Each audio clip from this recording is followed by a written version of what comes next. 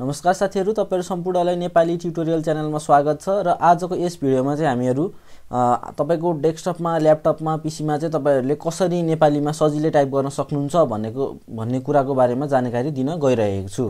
हामीहरुले normally चाहिँ डेस्कटपमा, ल्यापटपमा चाहिँ हामीले डाइरेक्ट नेपालीमा लेख्न सक्दैनौं हैन। हामीले चाहिँ नेपाली अक्षरमा लेख्नलाई चाहिँ गाह्रो हुने गर्दछ।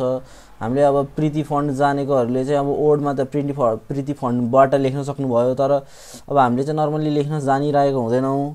त्यो कुरा चाहिँ अब हामीले चाहिँ कसरी चाहिँ सजिलै आफ्नो ल्यापटप अथवा पीसीमा चाहिँ नेपालीमा लेख्न सक्छौं भन्ने कुराको जानकारी दिन गइरहेको छु।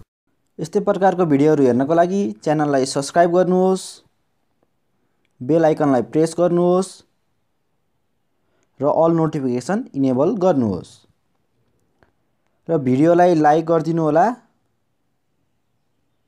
र भिडियोको बारेमा केही सुझाव सल्लाह प्रतिक्रिया केही कमेन्ट फिडब्याक कमेन्ट गरिदिनु होला। र त्यसको लागि चाहिँ तपाईहरुले चाहिँ सुरुमा आफूले चाहिँ आफ्नो गुगलमा गएर तपाईहरुले चाहिँ Google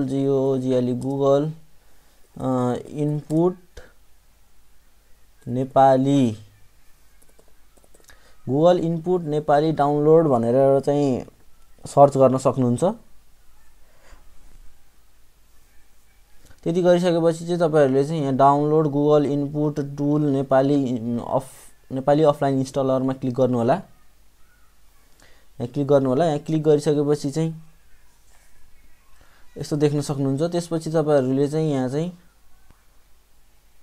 Google input tool Nepali देख्न सक्नुहुन्छ। यसमा क्लिक गर्नु होला।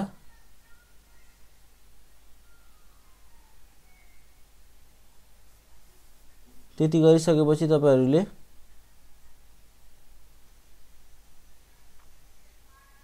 यहाँ आएर चाहिँ download Google input tool Nepali offline भन्ने चाहिँ क्लिक गर्नु होला। त्यति गरिसकेपछि तपाईहरुको चाहिँ यहाँ चाहिँ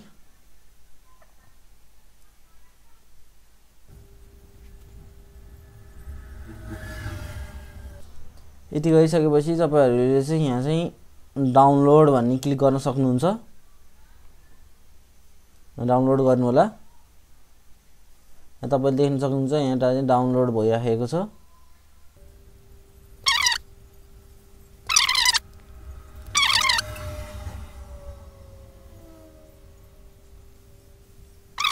कम्प्लिटेड। अब ओपन गर्नु होला। ओपन गरिसकेपछि यसलाई चाहिँ एक्सट्र्याक्ट गर्नु होला। एक्सट्र्याक्ट गरिसकेपछि तपाईहरुले चाहिँ यहाँ चाहिँ डाउनलोड्समा तपाईहरुले त्यो आइसकेको छ। यहाँ चाहिँ डाउनलोड्समा चाहिँ तपाईले यहाँ देख्न सक्नुहुन्छ। यहाँ चाहिँ यो आइसकेको छ। त्यसपछि यहाँ जानु होला। त्यसपछि चाहिँ हामीहरुले चाहिँ पहिला गुगल input.exe भन्ने इन्स्टल गर्नु होला।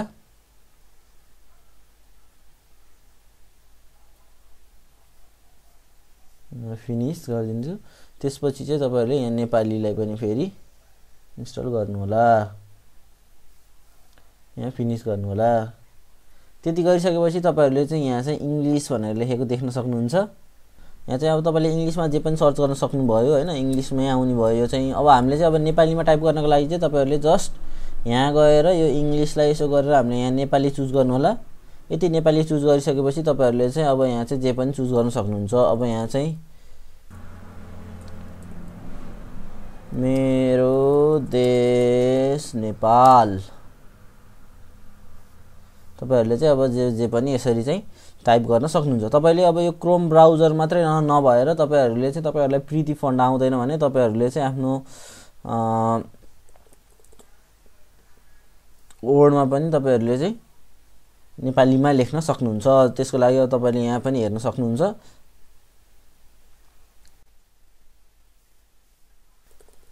यसको अब तपाईहरुले यहाँ हेर्न सक्नुहुन्छ।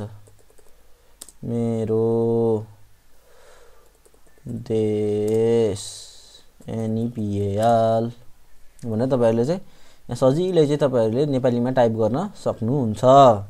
यो भिडियो हेर्दिनु भएकोमा धन्यवाद। यस्तै भिडियोहरू हेर्नको लागि च्यानललाई सब्स्क्राइब गरिदिनु होला, भिडियोलाई लाइक गरिदिनु होला र केही नबुझ्नु भएको छ अथवा केही प्रब्लम परेको छ भने कमेन्ट गरिदिनु होला र तपाईहरुलाई यो भिडियो कस्तो लाग्यो त्यसको बारेमा पनि कमेन्ट गरिदिनु होला। नयाँ भिडियोको साथ भोलि पनि फेरि उपस्थित हुनेछु। तबसम्मको लागि मलाई पनि बिदा दिनुहोस्। हस्त जय नेपाल।